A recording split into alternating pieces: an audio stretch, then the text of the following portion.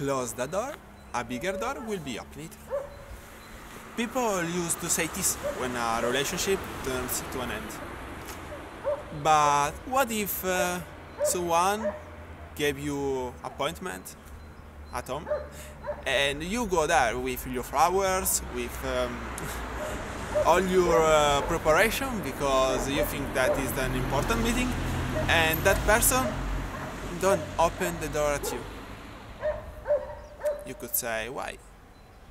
I've been invited.